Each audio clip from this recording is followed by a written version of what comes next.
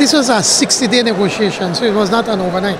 It was a long, arduous negotiations, and I must commend both sides, both the Ashcroft Alliance or the consortium and government, that were our negotiators that wanted to find a solution to the issue of the port.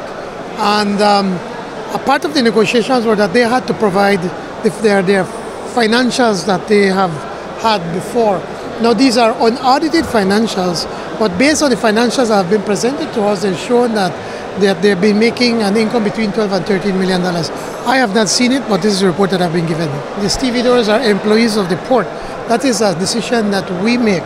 And Mr. Vasquez has told me he has always had a good working relationship with the stevedores. That is one of the reasons why he was removed when he was the CEO. But listen, let's not speculate. Let's not speculate. We can give back and forth.